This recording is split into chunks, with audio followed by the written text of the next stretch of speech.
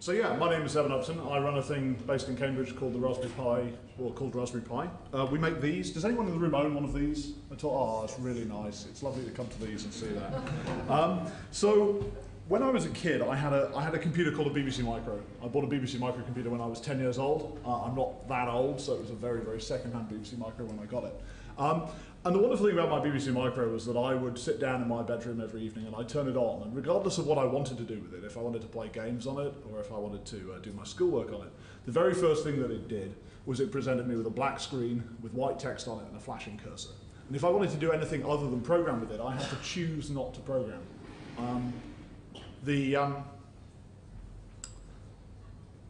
A whole group of people my age, pretty much everyone my age, who had any facility for programming, any interest in programming, used these machines in our bedrooms to develop those skills.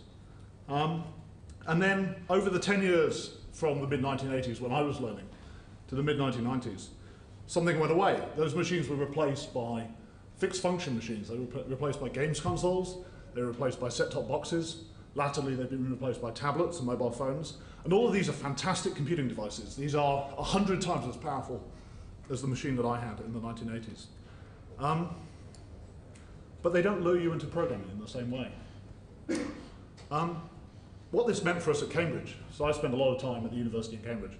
What this has meant for us at the university in Cambridge is a wonderful supply of 18-year-old children who would turn up at the university with their Malcolm Gladwell 10,000 hours of programming experience evaporated at some point between 1995 and 2005. Our numbers halved. The sorts of things that people knew how to do when they came to the door changed from knowing 3 different sources of assembly language, having been doing graphics hacking for 10 years. It changed from that to a group of people who maybe had done a web page. Maybe they'd written a web page. If we were really lucky, they'd done some web programming. If we were really lucky, they'd done a little bit of PHP. And that's fine. There's nothing wrong with that. These are still bright kids coming in the door. But what it did mean is that at the university, we had to take on our own shoulders. Cambridge we have 20 weeks of contact time in a year. Over 3 years, we have 60 weeks to turn you from a sixth former into somebody who can start a UK 3-year PhD program. We were having to use a lot of the first 20 weeks, a lot of our first year, bringing people up to a level of knowledge that we'd previously been able to rely upon. So sort of 2005, a group of us at the university started looking around, wondering what had happened. We came up with the idea that the disappearance of these programmable computers from the 1980s had been directly responsible for this decline in numbers and this decline in skills. And so we started to ask ourselves, well, can we build anything to Can we do anything about this? Is it that children are no longer interested? Is it that these enormously user-friendly, non-programmable pieces of hardware have beguiled children to such an extent that they're not interested in programming anymore? Or is there a niche that we could fill?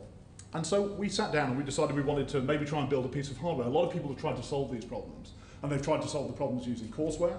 They've tried to solve the problems using software. But we were wondering, could we actually build a physical object that could try and solve this problem? We wanted an object that could do 4 things. We wanted an object which was programmable, obviously.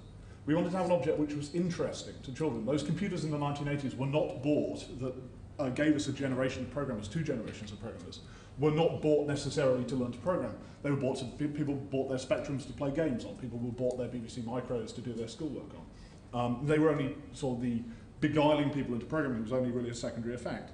So we wanted something which was programmable, something which was interesting to children. We wanted something which was very robust. This was supposed to belong to the child. We think that there's a really nice analogy between the way that we teach children music and the way that we can teach them programming. That you give them a musical instrument, you give them a small amount of formal tuition in a structured classroom environment, and then they have to be able to take this instrument home and spend hours and hours and hours in their bedroom practicing. So we wanted something that could survive being pushed into a school bag and taken out 100 times, 1,000 times.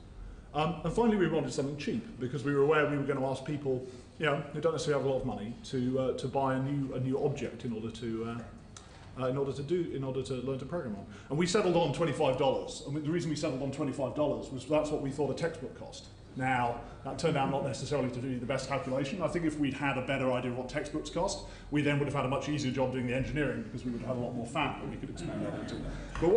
But so this started off in 2006, and what we ended up with in 2005, the early part of last year, 2012, was this. This is a Raspberry Pi. This is actually the deluxe Raspberry Pi. This is $35 US, but we do a $25 US one. And we put it on the market. We put it on the market in February of last year. So we're 20 months in. We've sold roughly 2 million of them. We build them in the UK, we build them in Wales. And many of those 2 million have actually gone to adults. That's, I think, what we didn't realise, is that there's an enormous community of frustrated adult hackers out there who really want a piece of hardware that they can use to recreate some of that experience from their childhood.